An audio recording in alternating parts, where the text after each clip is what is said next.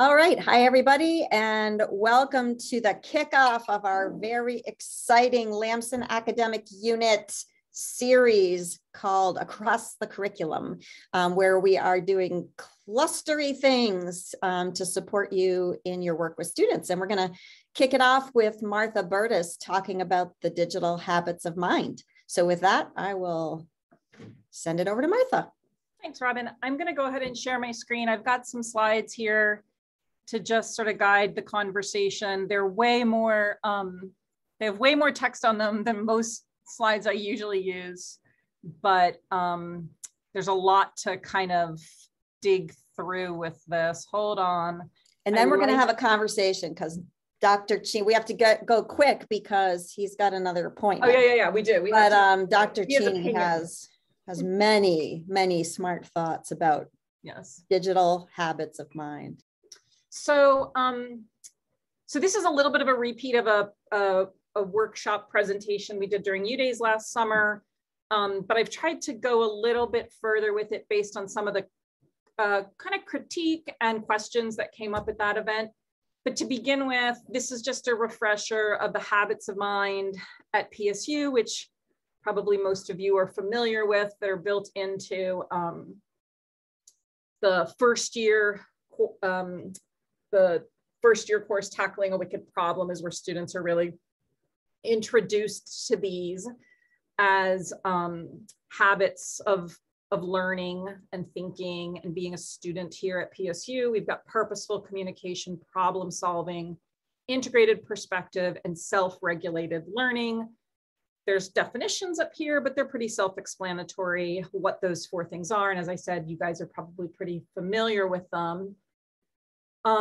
The reason why this whole thing, digital habits of mind, came about is that about a year ago, as part of some work I was doing with the Academic Tech Committee here at PSU, a group of us, kind of a very varied group of faculty and staff from across the university, took on the task of trying to think about this question of digital literacy within the context of PSU and what that might look like. Digital literacy, I'm going to throw some definitions up here. Digital literacy is by no means a new idea. It's, as a concept, been around and been grappled with by professional organizations and universities for over a decade. What is it? What does it look like? Not to mention Kristen Wixon, who just grapples for fun. Yes, that's right. What is it? What does it look like? How do we teach it? Why does it matter? So these are a couple of definitions, one from the ALA, one from the University of Liverpool, and one from JISC, which is a professional organization in the UK. And you'll see that there's some commonalities here among these definitions. If you spend a lot of time reading digital literacy definitions, they all kind of start to sound the same, even though to their credit, all of these different organizations and schools are really trying to be nuanced in their thinking about this. But you see emphasis on certain verbs like find, evaluate, create, communicate, problem solve, think critically, generate, living, learning, working. So it's about kind of trying to understand the practices of digital literacy that we want students to experience in our schools and in their education, and how we go about witnessing that, quote unquote, measuring it or assessing it, so that we can, a lot of times these are definitions that people are trying to pin down because they want to be able to share with their accrediting agency, or they want to share it with their state higher ed office, or they want to be able to put it in promotional materials or part of their strategic planning to help guide the development of curriculum, the development of programs. So we really were trying to grapple with what would digital literacy look here at PSU? And we had a couple meetings kind of going around and around it, looking at these different definitions. There's lots to analyze there. There's lots of stuff to think about. But where we landed, which I love, and it was proposed, I believe, initially by Kathy LeBlanc, was to think about the habits of mind, which are already an existing framework here at PSU. So we've already decided that there's value to thinking about education through the lens of habits of mind. There's value to our students. We've already invested in preparing faculty to teach with and through the habits of mind. We've already hopefully begun to develop in our students some capacity around habits of mind. And looking at where's the intersection between habits of mind and digital literacy. And the reason I love this is because instead of coming up with like yet another definition of digital literacy, which we could do, and we would probably end up with some words that look a lot like the words on the previous slide, we're really putting digital to use, right? We are using it to inflect and understand something that we already do here at PSU and to deepen our understanding of it and extend our understanding of it. So it just felt like a really simultaneously pragmatic way of addressing the problem, but also once you started to really explore it, there's actually some really interesting and creative and kind of, I think, exciting opportunities there, because it is a framework, the habits of mind, that we already know and we're already comfortable with. And this is just a way of getting people to push a little further. So this is the statement that we kind of developed. One of the key strategies that PSU faculty use to help students succeed is through the integration of our habits of mind, a set of 4 ways of thinking. Digital literacy at PSU can be taught and observed through the habits of mind framework. Through this lens, we can understand how digital ways of thinking and knowing deepen and reinforce these habits. So that was kind of instead of writing a statement that was a definition of digital literacy, we kind of hung this on habits of mind. And I'm going to open up this document and share the link here in the chat, because I'd love it if you guys could. There's a lot of verbiage here and I did not want to put all of this in the slides. But I think for the next part, it would be great if people could, hold on, there's a lot going on here in chat. Grappling Wixon. Obviously missing stuff in the chat. Hopefully that link works. And what you'll find in this document is basically just that statement that I just read, and then a longer definition statement for each of the habits that speaks specifically to the inflection of that habit with a digital approach, a digital mindset. So we're going to come back to this. If you can have that on your screens for this next part, that would be useful. So going back to the presentation, I want to kind of jump into, I think the best way to sort of illustrate this and understand this is through some examples. And this was the other thing I really liked about our approach. We wrote those statements, but we kind of wanted to do a check on ourselves. And so among the group of faculty who were participating, we asked people to offer suggestions of examples from existing courses that could be used to help us understand what a digital inflection of that habit might look like in a class. And the idea being that, like, if we're really doing this, like if we're really doing habits of mind already, and we know that we have some cool digital stuff already going on in courses across PSU, we should be able to find, I mean, they may not be the perfect examples yet, there might be more work that we could do, but we should be able to find some examples that help us to sort of come to a better understanding of what this means.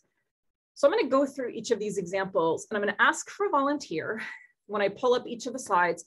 Since we don't have that other document open at the same time, I'm going to ask before I go into it for one person to just read the blurb from that document I just shared in the chat for each of the habits, so that we can hear that while we think about this question of, like, how is this example an example of what we're talking about here? Does that make sense? Awesome.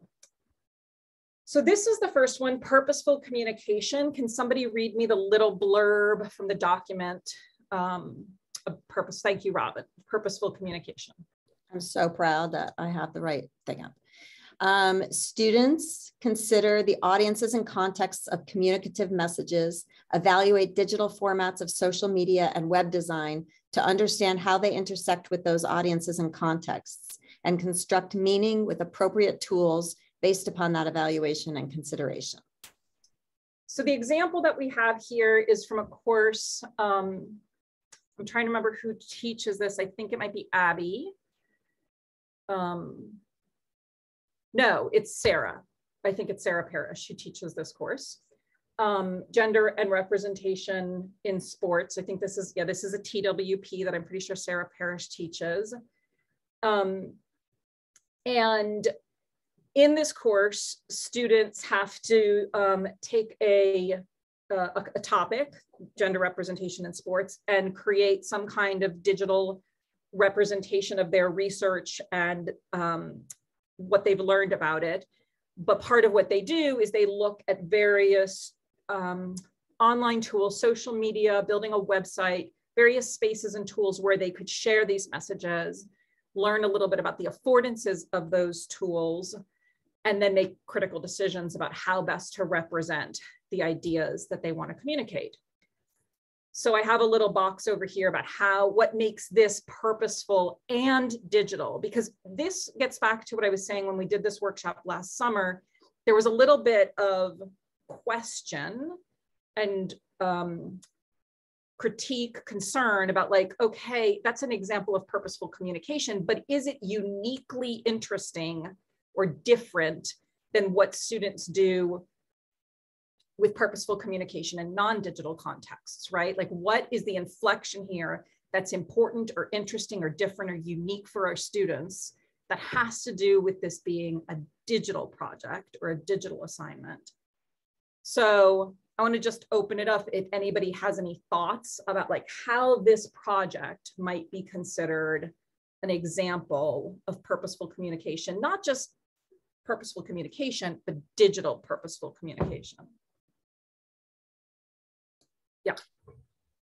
Well, I'm interested in the fact that you ask the question. You know, maybe it's less about the project and more about the fact that in the project, you and whoever teaches it, I guess, is asking the question about how and why the medium matters, you know, and how that functions. Because I'm thinking it's not so much about the use of the tool, and this is what we talk about with a critical instructional design, as you've taught me, but it's really about the questions that you're asking about your use. So, you know, since the beginning, people have used different technologies to communicate different things they're learning, right? But usually the technologies are somewhat invisible. You know, we just think of them as conduits, right? Like blank conduits for content. But it sounds like one of the differences here is that the assignment is also saying when you pick different platforms and pick different tools, how are you reaching different audiences? How are you constrained by different options that the tool gives you? And certainly with gender, that's going to be pretty interesting when you look at things like, you know, TikTok versus whatever. So I think maybe it's about, I think that'll be the challenge, right? For a lot of people to just be like, oh, I'm using digital things, right? So to get back to that critical lens seems to be the key again. I don't know what other people think. Yeah, thank you. Any other thoughts from folks about why this might be considered uniquely, not just purposeful communication, but purposeful communication considered through a digital inflection or lens?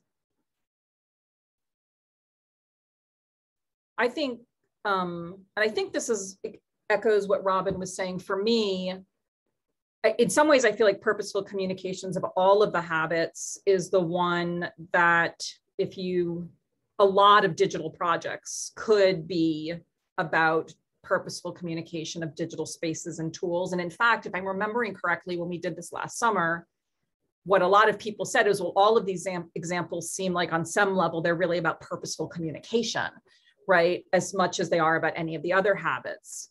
But I think I agree with if I'm correct in restating what Robin is saying, I think I agree with Robin is saying, which is that part of this is about intentionality and how we talk to our students about this work with intention, because these spaces, all digital spaces and tools are coded, right? They have affordances, quote unquote affordances, in a different way than traditional media have affordances, because they are mediated, because they are coded and mediated. And so, like, for example, when you post something on Facebook, you are restricted. You have restrictions about what you can post and how you can post it because of the way that space is coded. That's different than if you put something in a book, right? Yeah, there's restrictions that it has to be able to be printed on paper and put between like two covers, but in terms of, and it has to be text, but like it is what it is, like whatever you decide to share on that, no person, no organization, no company has restricted what you can do with that medium. The same way all of the spaces that we operate in online have restrictions that are kind of foisted upon us by whoever has designed or coded that. Yeah, Matt. I want to, because I've been thinking about this for a few days now, because I thought it was easy, and then I got into thinking about it and realized it was not. And I was just thinking as you were talking that maybe it's a question of lens and emphasis. So what the digital habits of mind do is they take the purposeful communication lens and add on to that the lens of the digital. So that if we're thinking about the digital habits of mind, we're thinking about purposeful communication through the lens of the digital. So we've still got the purposeful communication, but we're also asking, if we were asking of students for this, that they would be thinking about the technological part of it, so that gender representation in sports, for instance, is different in an environment that includes social media than it is in an environment that is not. The Sports Illustrated swimsuit issue is different in an all analog world than in a world where people are making memes of it. Yep. And so that sort of is a way of focusing students. Yeah, and I appreciate your saying that, because I think I'm probably guilty of using these words interchangeably, like lens and inflection and emphasis, but you're right, they mean different things potentially, and being intentional about our choice of the metaphor that we use for this, I also think helps us both to understand how to share that with students, but also for students to understand what it is we're trying to do. Let's go into the next example. So this next habit of mine is integrated perspective. Does somebody want to read us the little blurb from that document of integrated perspective? I want a dramatic reading from Matt Cheney of integrated perspective. All right. Just because I know he's... Oh, this is in a different order. Okay. Integrated perspective. Students not only learn about the potential of networked and digital spaces to expose them to new beliefs, values, and ideas, but how digital networks have reimagined the entire notion of community and participation. Through collaborative, iterative, digital, and online projects, students integrate their own learning with the learning of others, both at PSU and beyond. That was beautiful. He reminds me of this guy I knew once named Professor X. Do you remember? Vaguely. He was very annoying. He was such an annoying guy. So this example is, this is an example from Abby Good, of students who every time she teaches this class, return to and revise a ongoing student created press book called The Student Theorist, an Open Handbook of Collective College Theory. And so Matt and I got into a little bit of a debate the other day about we weren't disagreeing. We were just trying to think through this of how is this different than, say, if a student did a project one semester, an analog project one semester, and then students a next semester revisited it or built upon it or worked on it differently. So I'll throw this out to the group. Can we think of ways that this project is unique because of this digital lens? That's unique from and different from what a student might experience, what they might learn, if this was replicated through analog media. Any thoughts? One thing that occurs to me is that you've drastically changed the audience. I think when, we talk about like the disposable assignment that only the professor ever sees, and you could do an analog work that was seen by like maybe a broader class, but you're not going to get anything like the reach of something you put online. And I also see in this tiny little screenshot, I see a CC license attached to that, which is inviting propagation of that work. And I do think students think about it really differently when they know that those different audiences are there. Yeah, and as you're saying that, Kristen, this is something I hadn't even thought of too. But of course, because you drew our attention to what you of course are going to draw our attention to, which is the CC license, that this isn't a press book. And again, like I keep coming back to this word, and like people who've like been involved with design forward know like it's basically all I'm like a one word for like I've only got one word, which is intentionality. Like I just keep coming back to it again and again and again, which is like if you taught this to students and you were like, okay, we're going to use this press book, and students did, like they got accounts and they logged in and they added stuff, they edited stuff. And yeah, it lived on the web and they kind of knew there was like a URL, right, that could be shared. That would be the exact same outcome as if you did what I'm going to suggest you should do.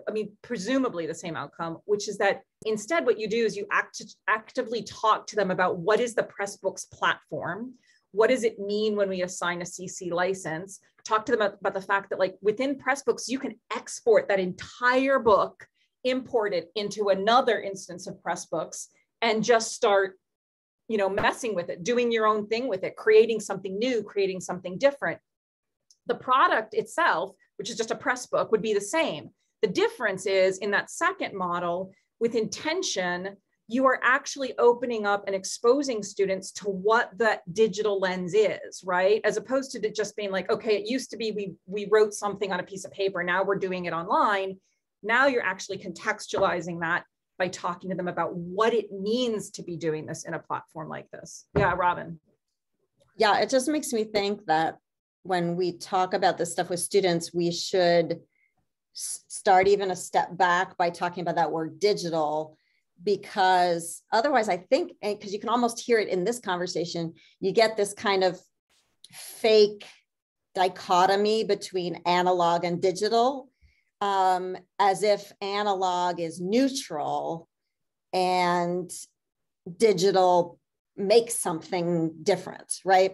Instead of thinking, I always go back to Jesse Stommel talking about, a pencil as a technology. Instead of thinking in general about how different kinds of technologies and sort of tools and mediation change, and that digital is one step, online is kind of a whole other step. And so I think also, because it's one of the things our faculty may be sort of seduced into in a world of higher ed that is so interested in face-to-face versus online. So it's like digital, but really what we're talking about is with any platform that you're using, paper or anything, you're talking, and we've talked about this with paper, like in composition, you talk about who's your audience for this piece of paper, where is it going to go? And so I think it's like the digital has a whole bunch of particular things that are worth learning, but those particular things exist for every kind of technology, and so I'm just starting to be interested in like the phrase digital literacy, and maybe it be, we should use it, but maybe it'd be better if it was kind of like technology literacy, and technology literacy would encompass all kinds of mediated approaches to thinking and learning, right? Yeah, it's interesting too, as you say that, because, and I could be wrong about this, but like I have this gut instinct that like if you look at various media, like if you look at a pencil compared to a like blogging on Medium, right? Okay, like using a pencil to write on a piece of paper versus blogging on Medium, that yes, they all have like every they're both technologies. They both have affordances, but medium is not neutral and is political in ways that a pencil, I'm not sure. Does it have the same? I'm not saying it doesn't have any, like there isn't any debate about neutrality or politics with a pencil, but I think mediated digital spaces come with a kind of baggage that a lot of analog media don't, not all, but most don't. I don't know. I'm like kind of thinking about this out loud. So I'm not sure. I would love to like keep thinking about that with all of you. But let's move on to our next example. Problem solving. So somebody want to read me the problem solving blurb from that PDF or that Google Doc? New volunteers. Thank you, Kristen. I'm just gonna find it. Problem solving? Yeah. Students find and explore problems using digital and online information, learn how online spaces and communities impact the investigation and understanding of those problems, design new ways of solving problems with digital tools, and share their solutions with a broader online audience. Thank you. So the example that we have from this is from a TWP that Kathy LeBlanc has taught on climate change, where students contribute articles to a climate change claim investigation website. So now I'll throw it back open. If anybody has any thoughts about how this kind of problem solving, right? Students are investigating, and this is a little bit of a trick question, I will kind of admit here, but how students are investigating climate change claims and then sharing them on a course blog or website, like how is this kind of problem solving with a digital, is there a digital lens here that offers some kind of unique experience for our students?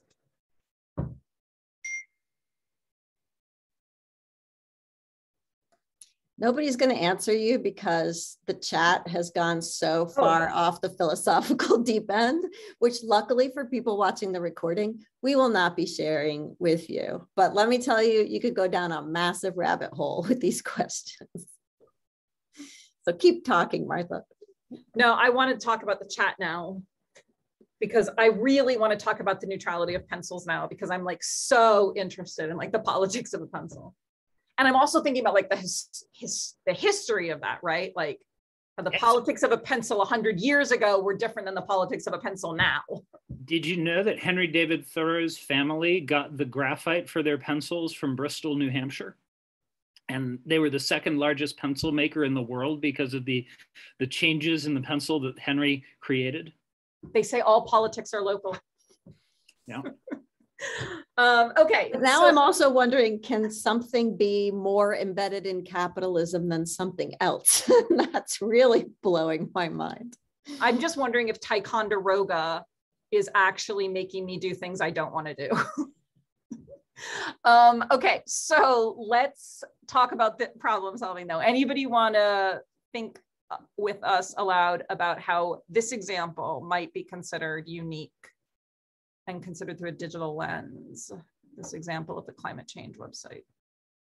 And like I said, it's a little bit of a trick question and I'm happy to jump in if people are like, I don't really know, Martha.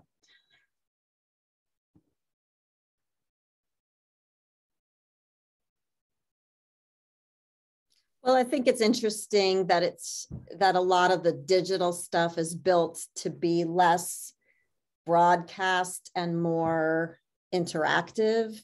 So it seems to suggest that its audience in some cases can be somewhat participatory, whether you're trying to persuade them or engage them or whatever. There's kind of a sense that they're going to be coming in.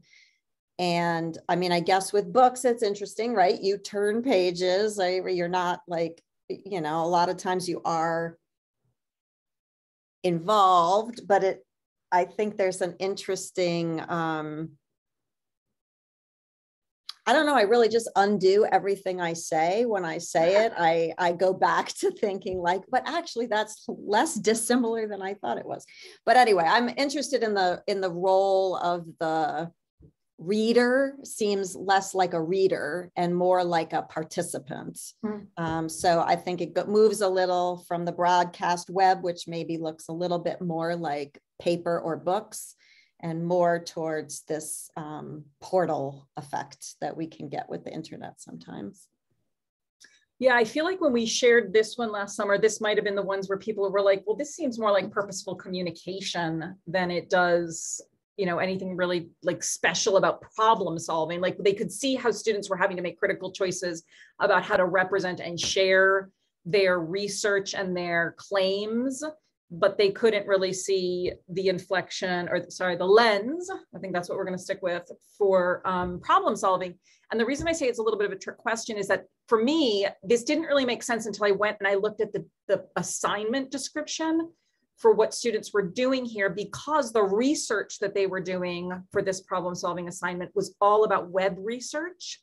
So really what they were diving into, for those of us who are familiar with Mike Caulfield's like SIFT protocol for analyzing online resources, this was really as much about not just problem solving, but how has the dissemination of information and the sharing of information online changed the very nature of problem solving, right? Particularly because, well, partly because you have to now navigate a very complex terrain to figure out what truth is there, but also because you then have to share that information, reshare that in a digital context where it could be recaptured and manipulated as well. So to me, that was the real digital lens. Yeah, Robin. I'm sorry that I keep talking, but it's a little bit like a graduate seminar, so I'm just going to enjoy myself. Because another thing I was thinking about is, you know, I was looking at that Digital Habits of Mind preamble paragraph, and at the end it says, through this lens, we can understand how digital ways of thinking and knowing deepen and reinforce these wonderful habits. But it's just so ironic because right now, like most of the discussion about the digital is about how the digital is undermining these habits, right? Like it's like these are the exact opposite of the effects. I mean, I just heard a big thing on NPR today about, well, I won't even go into it, but you know, is really about disinformation and the effects it's actually having on policy now and whatever.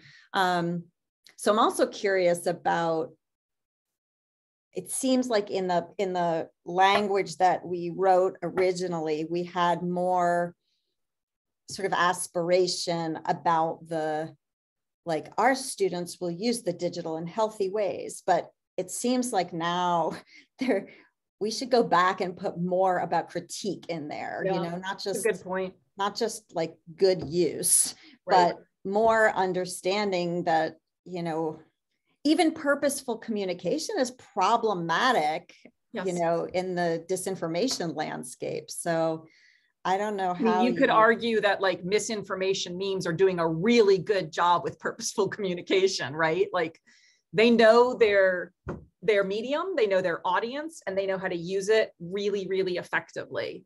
And so we're not really wanting that for our students. Think about the main challenge with the digital right now and like anything related to ideas and the digital world. And then look at our 4 habits of mind and explain to me where we're going to address some of the shitstorm of the internet, you know, in those 4 things. So it almost seems like there's, you know, again, maybe I go back to the values framework or something, or it's like Matt, you said in your book review that I read today, you know, again, like, are these things enough on their own, you know, or does there need to be a framework? I am going to stop there because this is really just for you guys and whatever, but something to think about. All right, I'm going to go on to the last habit, which is self-regulated learning. Anybody want to read that last blurb on self-regulated learning? And I can do it if nobody is game. If I can find it. I'll read it. Students use digital tools and spaces to construct their own digital identity as self-regulated lifelong learners. They share ideas, build their own personal learning networks, develop their intellectual frameworks, and make visible their learning. And the example for this is a website that we built for Ascent. For those of you who are involved in Ascent, you may be familiar with this, this site. It basically has students create what are called digital resource cards over the course of that their time in Ascent, and they're meant to be basically small artifacts that make visible students' understanding of the resources at their disposal and how they plan on using those resources to be successful as students at PSU. And it's kind of a collection. So if you go to the site, there's lots of cards there that lots of students have contributed, and you can kind of just, you know, browse through them to get a sense of the kinds of resources that the Ascent students have found to be, or believed to be valuable for them as learners. So anybody want to talk about how this example might be seen as an effective digital lens on top of self-regulation?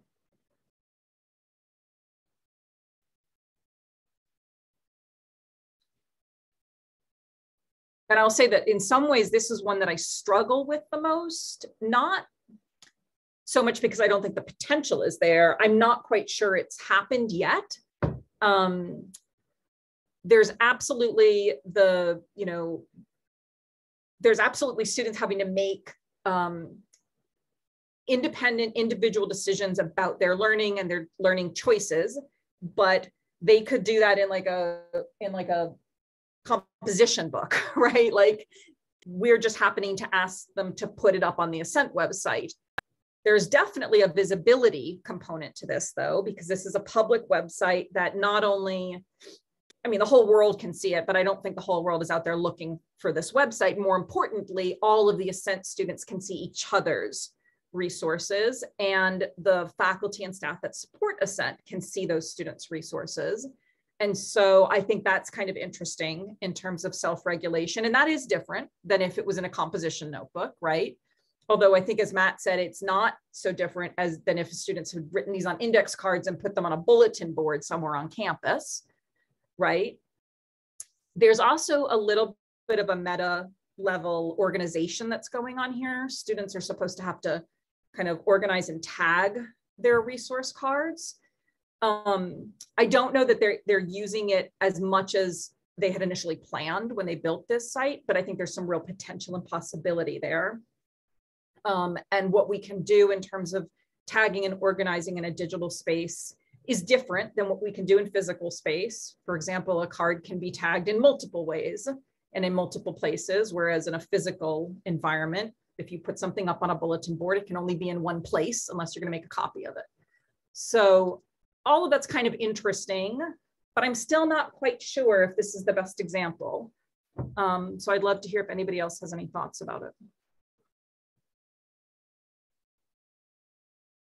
Yeah, I think Robin was just talking about in the chat, the notion of educational pathways. Like, I think if we started to build tags into little collections or paths or connections, then you would really start to see maybe some interesting possibilities emerge that could support self-regulated learning. Yeah, Matt. I have to run in a second, so I'm going to throw this out here. I have a bomb, and I'm going to throw it. Now, Martha, you might have heard about a thing called domain of one's own.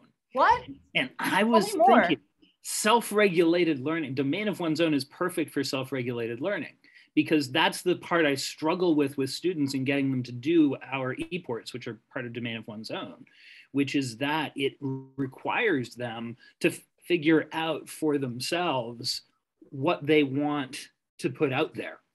Yeah. And there is no way for me to tell them that, because I'm telling them, the requirements are just to put something out there and make it personal to you. Yep. That's really challenging for some students and requires a kind of self-regulation. Yeah, I would agree that when domain of one's own is, I'm going to say, done well, as though I get to decide when it's done well, but when it's done well and authentically, I think it is the ultimate platform for self-regulated learning. I will say, having lived with domain of one's own for a long time, I've seen lots of examples that are not necessarily that, which is not to disparage. There's lots of great stuff happening, but it isn't necessarily self-regulated learning. But I think there's still a lot there to be explored. So, and Matt now has to leave that room and go into that room. I'm also thinking, goodbye, Matthew. I'm also thinking about like in the strategic plan committee, in one of the goals, I wanted to say, you know, we're doing all this work with our students and transforming higher education. And ultimately that got voted out because people wanted to focus more on transforming the education of our students. But it seems to me like the project at Plymouth State, like, yes, serves our students, but there's also kind of a sense of a movement to me of like, you know, could this be something that could especially kind of resist some of the problematic approaches to education that are happening right now? And I think without technology, you know, and without the digital, it would be really hard to make that move from like thinking about education, from just thinking about the education of, you know, these individual students. I feel like it's that, you know, that ability to contextualize more broadly that allows you to think more. It's easier to do more work on systems and structures, I think. When you're in an analog culture, maybe the only way to do that is like you have to pass a policy or win a fight or whatever. But with the internet, you have the ability to do that by communicating with many. And ultimately, the potential is that the policies and the leaders follow. So I think like when those Ascent students do that there, as opposed to in their notebooks, there is a potential to systemically alter education in a way that would have been much harder without it. Maybe. Anybody have any other? I have some thoughts, but yeah, Alyssa, go ahead. I like this example because of, you know, it's a self-regulated thing, but I think we were talking about on one of the CPLC channels that doesn't mean you're alone. So this is very much you've got connections to other people and that whole, you know, responsibility and I guess a responsibility to your fellow student. But I really like that aspect of it, especially with the tagging and potentially having, you know, paths or things like that. It's all connected and it's all context. Yeah, I'm putting this just made me think, our conversation just made me think of this. This is an old presentation from like 12 years ago from two former colleagues of mine, Gardner Campbell and Jim Groom from the University of Mary Washington. It's called No Digital Facelifts. And I love it because like, it's been 12 years, we're still having the same conversations, but it really, to me, it gets at the heart of what it is we're trying to grapple with here when we're thinking about, this is habits of mind, but it's digital habits of mind, which is that like, this isn't just about taking your traditional assignment and doing something with technology with it, right? I remember years ago when I was at Mary Washington working with this history professor. Since this is getting recorded, I will not name the person. And we were at that point, I think it was pre-domain of one's own. We just had this multi-site blogging platform called UMW Blogs. And she had been using it in her classes. And she and I had this meeting and she came in and she goes, Martha, it's just not working. And I was like, well, what do you mean? She goes, students hate blogging. It's a terrible idea. Students don't like it. We shouldn't be doing it. They tell me they hate it all the time. And I was like, well, can you tell me what it is you have them do? And she described her assignment. And she basically was asking them to do on the blog what she used to ask them to do in a composition notebook where they like a journal where they turn it into her every week. And I was like, well, how did they feel about it when it was in the composition book? And she said, they hated it. And I was like, well, moving it from a marbled notebook onto a website isn't going to change anything. Like taking the exact same assignment and just repurposing it in this digital space isn't going to magically turn it into an assignment that students now feel intrinsically motivated to do. We talk a lot about like, oh, there'll be a public audience. And yes, that's true. But like, that isn't the magic bean that changes this. And so this presentation, if you have time to watch it, by Jim and Gardner, is getting at this whole idea that like, this isn't about just, you know, adding some tech to it so that students learn how to use a tool. This is about authentically thinking, how are we using this tool in this assignment? But more, again, what I keep coming back about it is how am I explaining, like, what intentionality do I have and how am I sharing that with my students? Like, how am I helping students to understand what this is and why I'm having them do this work? That's still not magic, but it'll be fun would be to do another one of these with some students who don't have to prepare at all, but it would just be fun to like toss some questions at them, you know, and basically have this kind of conversation with students about their technology assignments, but also about their technology in their lives and stuff. I find this conversation, like the slides are good, but we just need more of these conversations in general, I think, and maybe to model them more for students and other faculty as well, so that people don't feel like, the cool thing about this group is we're comfortable with the fact that we don't know what a slide means. We might have to think about it. Does that work perfectly? I don't know. We don't care that it's not perfect, but this is never going to be the kind of model that you can just adopt, right? It's really a set of conversations. And I think, I hope people watch this video and enjoy. I know, I feel like we should put the chat up too, but we didn't, you know, none of us agreed to that. So we're not going to do that. No. Yeah. But I'm going to read it.